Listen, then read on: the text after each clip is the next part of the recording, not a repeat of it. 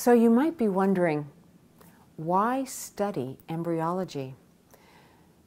Studying something that's the size of a pea or smaller initially.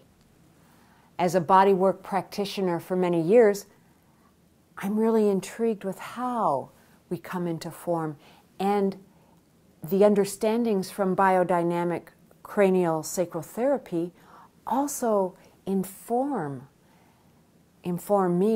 my hands and perception about these larger moving tides that continue to shape and sustain the health of the individual. But in addition, current research is just blasting forward with the importance of this 9 months intra-uterine, with a specific eye toward the 8 weeks of embryological development.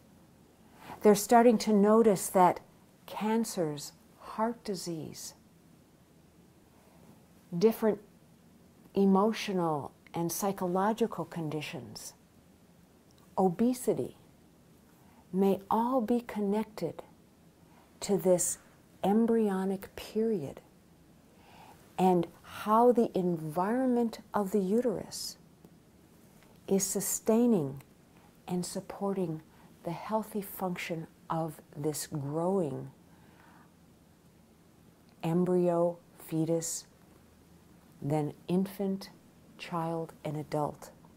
For this reason, the study of embryology opens up a field of inquiry into the mystery of how we come into being, how the origin of our being and the arising of a sense of I really begin to take place at that first ignition of conception.